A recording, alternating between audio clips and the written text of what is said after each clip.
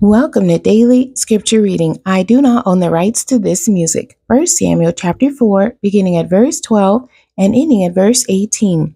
This is the New King James Version. Then a man of Benjamin ran from the battle line the same day and came to Shiloh with his clothes torn and dirt on his head. Now when he came, there was Eli sitting on a seat by the wayside watching. For his heart trembled for the ark of God, and when the man came into the city and told it, all the city cried out. When Eli heard the noise of the outcry, he said, "What does the sound of this tumult mean?" And the man came quickly and told Eli.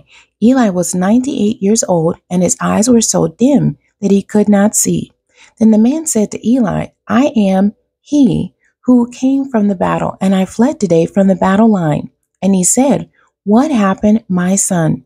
So the messenger answered and said, "Israel has fled before the Philistines, and there has been a great slaughter among the people.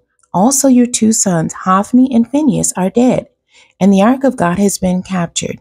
Then it happened, when he made mention of the ark of God, that Eli fell off the seat backward by the side of the gate, and his neck was broken, and he died. For the man was old and heavy, and he had judged Israel 40 years. The end. God bless you, and thank you for joining me today.